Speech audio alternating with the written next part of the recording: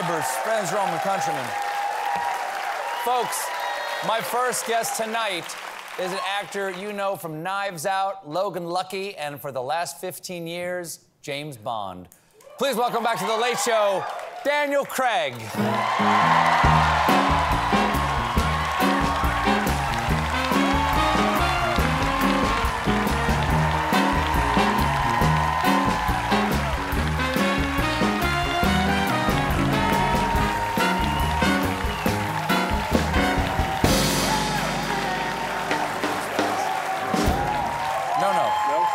Please, you're the guest.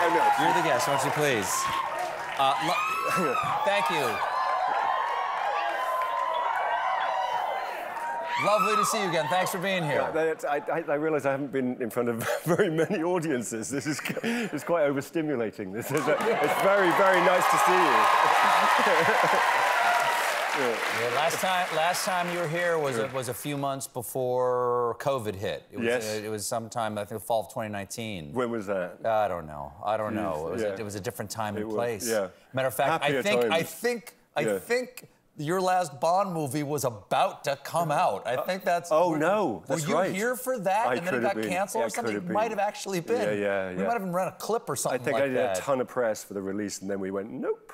Wow. Yeah, so then it was a 2-year delay before it actually came out. Then it came out, huge hit, BAFTA nominations, Oscar nominations. What does it feel like after 15 years to go out with such a, shall we say, bang? Listen, the whole thing is like so surreal in so many ways, is that when we were releasing the movie, I was thinking, well, I mean, it doesn't really matter anymore. Listen, the world is in this terrible state. Sure. And eventually we actually got it out into the cinemas and people actually got to see it and cinemas opened again. So all of that was just a massive success. But it did matter because I think art matters and people want to be able to see the art that they want to see. And there's a sense of normality to see James Bond up there. I think that's right. Yeah, I think that, kicking butt. You said kicking butt. Kicking butt, oh, yeah, I did. Kicking butt. Kicking butt. Yes. Is that an American term the Brits don't know? Maybe. Yes. Punching arse. I don't know. That sounds like something totally different. Else. No. I'm looking forward to that movie.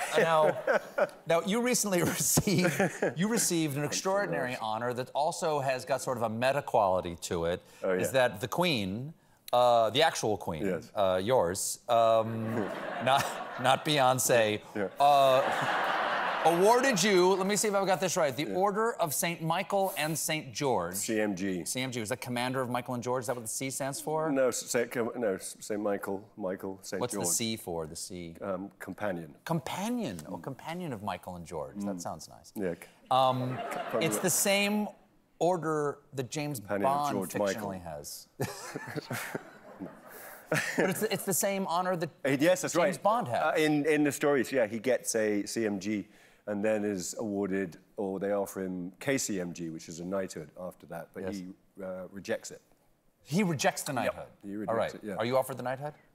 Well, obviously not now. Who knows? God, I mean, what's so amazing about it? I mean, it's incredible, but I kind of feel that there's a sort of sense of humor about giving it to me. Because it's normally given out to, like, diplomats and spies. Well... Is there something you'd like to tell us? Tell us that this whole time James Bond was just a cover for your real job? Yeah. That would be fantastic to find out at the end of your life. That was a 15-year cover. 5 movies. Sure. I went deep. Yes. It's completely in character. Yeah. How did it feel when you found out? Like, how do you... First of all, how do you find out?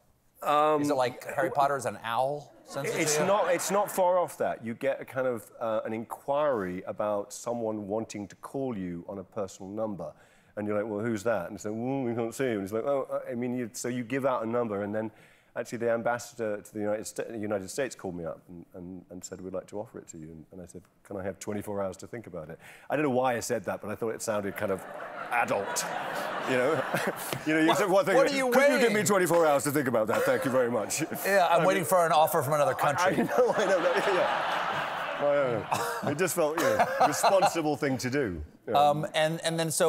And we already know that you'd met the Queen. You had hung out with Her Majesty, if for no other reason than for this really funny bit that y'all did for the 2012 Olympics in London, where she halo jumped into the stadium. She did. And And I understand that you may not be able to answer this question, but I'm going to ask it anyway. What's she like in private? Is she very funny. Really? Very funny. Wants to crack a joke and cracked a joke about me. Can you share what the joke? Yeah, she said we're having our photographs taken, and she just went, "Oh no, he's the one that doesn't smile." Fair enough. That's nice. Yeah, nice crack. Yeah. There you go. What are the corgis like in private? Are they... I was rolling around on the floor with them most of the time. Yeah. That's good. I mean, they're just there, and there's a. I think they have their own footman. I mean, I wouldn't be surprised. I'm not to be surprised about it, but yeah. that someone was just looking after them, and they're very friendly. We have to take a quick break, but don't go anywhere. When we come back, we'll ask Daniel whether I should be the next Bond. The answer is yes.